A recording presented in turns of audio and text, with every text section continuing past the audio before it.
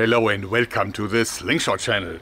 Today I want to show you the work in progress regarding a completely new knife design that I'm currently doing. It's the Midgard-Snake.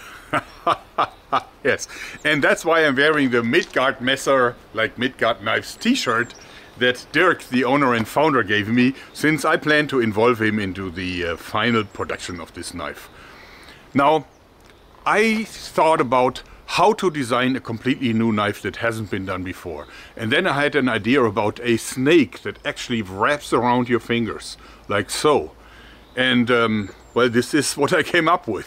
The Midgard-Snake knife. Let me show you its features, because I think this is progress in the knife world. Okay, now, it looks really funny, but you can still, of course, use it like a normal knife, but that's not the purpose. What this does is actually wraps around your fingers. So you can just wear it like this. So it looks like the knife would be in my hand, but it isn't. My hand is free, and this thing cannot fall down. I mean, look at this. I can do all kinds of things with it. I can throw, I can do everything. I can clap my hands, I can use a computer keyboard, or maybe be careful with the inner keys. I could play piano with this thing, if I could play piano. And I could even have one in both hands. And the beauty is I can still grab onto someone, just like normal, and still have the knife in my hand. So for like melee fighting, where I need dexterity in both my hands, I could have two knives in my hand, just like this. And I think this is the big advantage. Now, how come it's not falling down? Well, first of all, as you see, it wraps around my fingers, and if I close my hand, it absolutely does not budge. And it also is not painful to the hand, because it really holds against all my fingers. All fingers are holding it into this position. It's not just like resting on just one finger. So, because there's on the inside and on the outside, if I close my hand, it's really tightly clamped in, and not painful at all. Now, the other trick is that I decided upon the size of these things here just by using my finger ring and making it a little more tight than this. And this means that this knife cannot go over my joints here. See, it stuck against the joints. So I have to, if I want to slip it off, I have to cant it and then lock it in like so. And this means that it cannot slip off my hands. It just can't. It's just not physically possible. And no attacker or opponent can grab it off me. It's impossible to take. And I think this is the beauty of this knife. It's really cool. So you see, I could even use other weapons at the same time, like this thing here. I can use it at the same time by holding the knife. So this is not a problem at all. And this is the great thing. So you also, I don't really need to turn it around, because I can have two knives in each one of my hands and easily flip around. So this is the advantage. It's like an invisible knife. It feels like you just have a few rings on your fingers. And by the way, you can also hit someone with it, and it would probably be really painful. A lot of the Germans will now say, oh, but these are brass knuckles and those are illegal, banned. So this is the German Schlagring. But that's not true, because the BKA has definitely set a rule up that an illegal brass knuckles in Germany, like a Schlagring, must also kind of press itself against the inner palm of your hand. So there's usually like there would then be like a T-shaped piece on here that would then rest against my inner palm here. But that's not the case here. So this is completely legal in Germany. I will still make a few more iterations, like a few things that I would like to change. Now, first of all, I want to like have a ricasso here, so that I can also press my thumb against it for like carving work and so on, because right now this is a little uncomfortable. And also I want to make it a little bit more pronounced here, so that in close condition it also rests a little bit against the webbing between my thumb and index finger. So these are just small changes that I'm going to do. Also, I'm not absolutely happy with the blade angle. I think the blade needs to be angled a little bit more in this direction.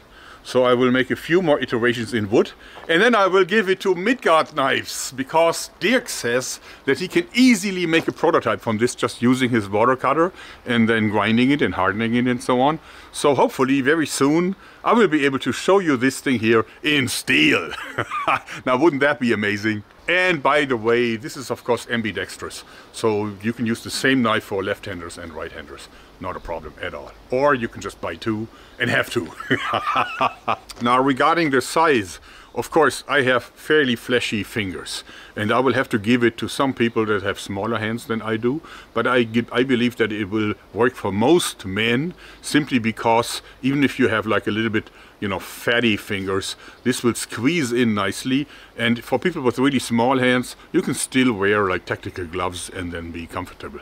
But it is true, it's one of the disadvantages, like with everything that has like rings and so on. So even brass knuckles, where legal, have the same issue. So it is possible that we will probably make a few versions of it for bigger or smaller hands. But that's not decided. This is something we need to find out once we have prototypes. To give you an idea how I start the designs of this. So this was my first iteration, and it was of course horrible. I mean, look at that. It's very uncomfortable. I learned this immediately after I first tried it on. So the second iteration was already a lot better. So this is the second iteration, as you see here. So put on the second iteration.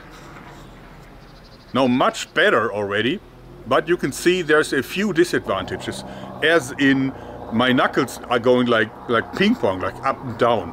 So this one doesn't go high enough, and this one goes too high. So this kind of straight line was just not a good idea. It was clear that they have to be shifted against each other. So I made a third prototype. Now when I used this, it became clear that this one was too high now, because my finger needs to be here and not here, up here. So that would be too high. It's not natural, and it's not, this one would just be loose. So, and also this one was too wide for my pinky here, since the pinky is typically a lot thinner. So this is how I arrived at my next to last one. This is this one here. So this is almost like the final one. So this one worked a lot better, but there's a few things that I didn't really like. Still, the pinky was too loose, so not pronounced enough, I mean not steep enough, the curve. And also the blade angle was really not nice. I mean, it's leaning back far too much. So this is, I improved this now, and it still needs some further improvement, but this definitely was very close to the final, and it already had many of the features, like you can't slip off and so on.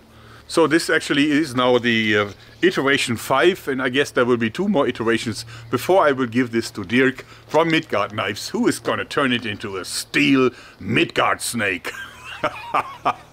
I presented this on my Facebook, asking people if they have seen something like this before, because I searched, but nothing came up. And of course something similar was found by my loyal fans. They're just the best.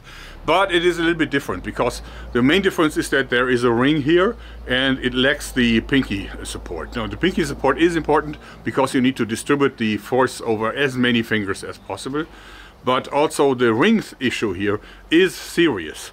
Why is it serious? Well, because if it's a ring, then it can slip on, just like, because otherwise you wouldn't be able to slip the ring on and off. And this means that it can't lock in against your first joint here. It needs to be tighter than a ring can be. And then you can only get it on and off if you can actually cant it this way. So it can't be rings. Therefore, I still think that my design is better than the design that's already on the market. Plus also, it won't be made from Midgard-Messer. Rolfi, komm mal hier hin. Sitz. Gib mir die Pfote. Beide Pfoten. Gib laut. Fine. Yeah, Rolfi and me, we say thanks and bye-bye.